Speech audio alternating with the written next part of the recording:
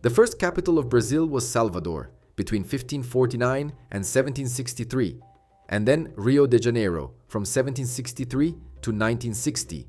Soon after, Curitiba was named the capital of Brazil for only 3 days, from March 24th to 27, 1969. Now, let's understand why Brasília became the capital of Brazil.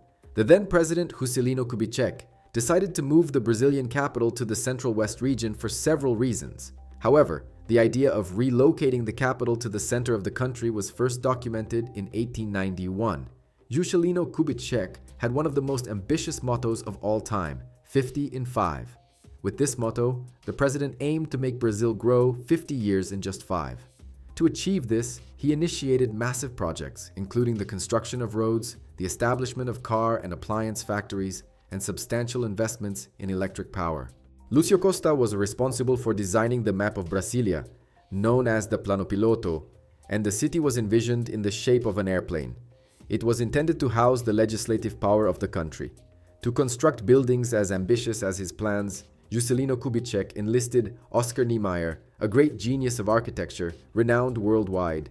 Niemeyer has works in the United States, Spain, and France, among various other special places where his distinctive buildings attract attention locally. On April 21, 1960, Brasília was ready, a city like no other, completely planned and prepared to be one of the most strategic locations in the world.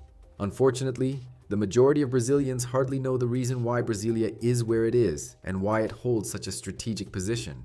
Several research studies were conducted with experts from the Army, Air Force, and Navy to choose the location. The aim was to find a point that was secure in every possible way.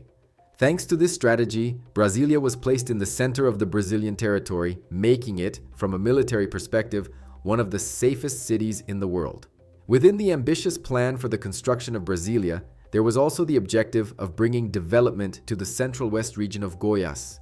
Several facilitating transport roads were established during that time so that the Central West region could distribute its enormous agricultural production throughout Brazil more efficiently.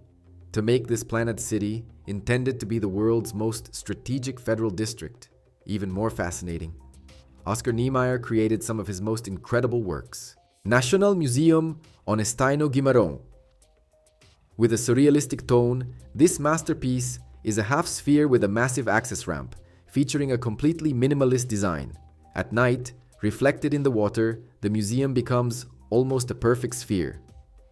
Digital TV Tower. Equivalent to a 62-story building, this enormous tower features large glass-covered halls that serve as exhibition spaces. JK Memorial. Built to honor the president, the site also houses the chamber where the remains of Juscelino Kubitschek rest. In addition, it showcases items, photos, and memories of the former president. National Theater. This is the modern pyramid designed by Niemeyer, and it stands as one of the largest constructions he has ever undertaken. Metropolitan Cathedral. One of the most striking and dazzling works in Brasília. This was the first monument in Brasília and was created to symbolize the crown of thorns of Jesus. Supreme Federal Court.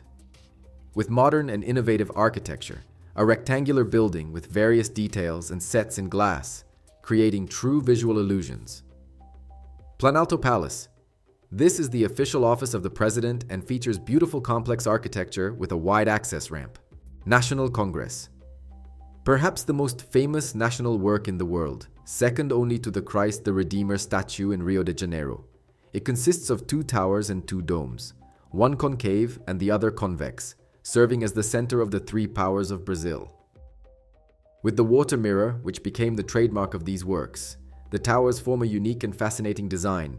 Brasília is over 1,000 kilometers away from any port or national border. Brasília is strategic because it is over 1,000 kilometers away from the ports in the north, more than 1,000 kilometers from the borders of Bolivia and Paraguay to the west, over 1,000 kilometers from the ports of São Paulo and Rio de Janeiro to the south, and over 1,000 kilometers away from the ports of Bahia, Alagoas, and Pernambuco to the east. From the perspective of maritime attacks, it would be impossible for any nation to invade Brazil and seize its power. Over the 1,000-kilometer stretch of land to Brasília, they would be defeated due to the poor strategic positioning of the troops, making any assault entirely unsuccessful. But that is not the only reason for Brasília to be in the center of Brazil. In fact, this positioning is even more strategic than any other place in the national territory. This is because the entire air traffic system of the country is monitored, and countries with their national capitals too close to borders or ports have a vulnerability: air attacks. Thanks to Brasília's positioning, any aircraft would need to travel over 1,000 kilometers within the national territory to reach it. This would provide ample time to detect such a strange aircraft in our territory and take some action before it reaches Brasília. This positioning was also utilized in Australia with an American base called Pine Gap. The issue in Australia is that its geographical center is in the middle of the desert. However, this didn't prevent the American and Australian governments from coming together to build the most strategic military base in the world. There is a video on the channel specifically about this base. The link to it is now in the card and in the description. Check it out next. Another advantage of Brasília is complete access to the entire national territory. Since Brasília is located in the center of the country, this becomes the only feasible position to be approximately equidistant from all states. From north to south of Brazil, Brasília is precisely situated in the center. Therefore, if the capital were too far north or too far south, some states would be more challenging for the country's leaders to access. By centralizing their activities, they also democratized the distance between the ruler and the various states. During the construction period, some politicians were entirely against this plan. After its initiation, Brasília gathered around 60,000 workers from different parts of Brazil. However, the project, in the end, was more ambitious than we could actually afford. As a result, while there was still 6 months left before the completion of the construction, the funds allocated for building Brasília ran out. The Brazilian government attempted to secure loans and printed more money than planned by economists. These actions significantly increased inflation and the cost of living exponentially. By its completion, Brasília cost over $45 billion. In the following years, the Brazilian population felt the impact of these expenditures, suffering from high economic fluctuations and various political issues. On February 27, 1994, the real plan was implemented, improving the quality of life for many people and reducing the almost unstoppable inflationary impact. Today, Brasília is still admired for its unique architecture, being a city without corners.